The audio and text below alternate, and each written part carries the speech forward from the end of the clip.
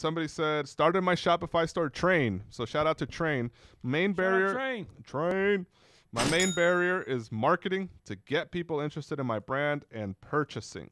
So main barrier is marketing to get people interested in my brand. So that's his question. Marketing is... So this is kind of like the question where you were like, hey, I launched my website, got 300 visits. It didn't sell. Yeah. So I think a lot of times when somebody drops a website, right, you drop something, you've been working at it, you're so passionate about it, and now you got to get people to the site, right? And we have this conversation all the time with people that come in the office, influencers of all sizes.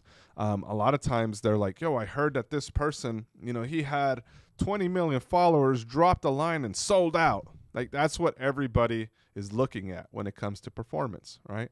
But then if we can do the numbers, right? If we actually do the numbers, 20 million people that they have actively following. Let's make the numbers really easy. And let's just say that there was 10,000 clicks to the website, right?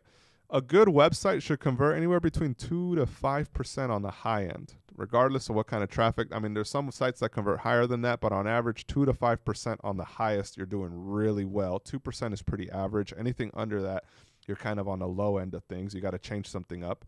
But let's do the numbers real quick. You get 10,000 people to actually visit your site, right? And now you have, let's just say it's a 3% conversion. You got 300 people purchasing a product, and let's just say that they purchase an average order cart, which means that they checked out and maybe bought 2 products. That brings it to $90 per sale. So 300 purchases and $90 a sale. You made $27,000 on that first drop, right? That's where you see some of these successes, and it's like, yo, I made 30 grand in a day. Is because they had the opportunity, they had the platform and community to flood traffic to the site. It was a community, and it was an audience that was interested in the message that person had to share. Yeah. And this is where, again, it comes full circle. What are you deeply passionate about that you can talk about, that you could post about, that you can share in multiple facets? Because when you can do that, you start to build a community of people that are really vibing with it, that are like liking that are comment, that are actually interacting with your content, not necessarily just with a product. So sometimes when people launch a brand, they're like, yo, I posted all my stuff. I followed all these different things that everyone's saying I should do. Like I did this kind of reel, I did this and this, but you failed to actually build an audience that cared about what the message was. And it's okay that you did that because you didn't understand that you needed to actually build a community that stood around something that was greater than just your product and just your designs. When you can do that, that's when people are really captivated, right? Like for me with this with this brand for kids that is financial literacy, like that's something as a father, I have a son.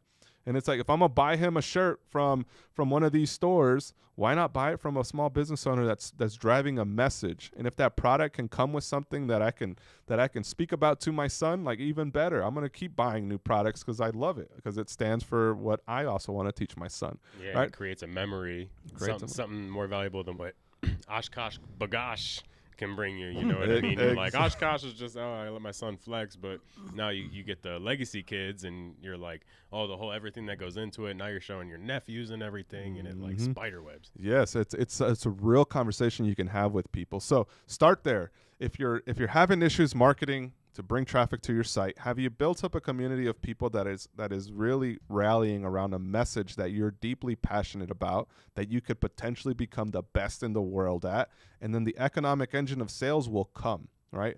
But you have to have an idea for how you're going to monetize that, okay? So that's why the 3 circles that we showed earlier are key for you to reflect. And for everybody that's starting to watch this video is, do you have what it takes to start a clothing brand? This model here will point you in the right direction as to what things you should be looking into. So create a bullet list for each of these 3 circles, what you're deeply passionate about. Go back to your parents, to your mom, to your brother, to your sister, to your siblings that you may or may not talk to anymore because you started entrepreneurship journey. Go back to them and say, I need your help, and I need you to help me answer this. And it's not a scam. Yeah. And it's not a scam. I'm not going to bring you into MLM. Shout out to all our MLM entrepreneurs out there. Nothing against you. Sell this fit tee. Yeah. So start there. Ask questions to people that know you, that have known you for a while, and then your coworkers that know your skill sets. And then the economic engine, you need advisors to run your plan, to run different ways you can monetize this.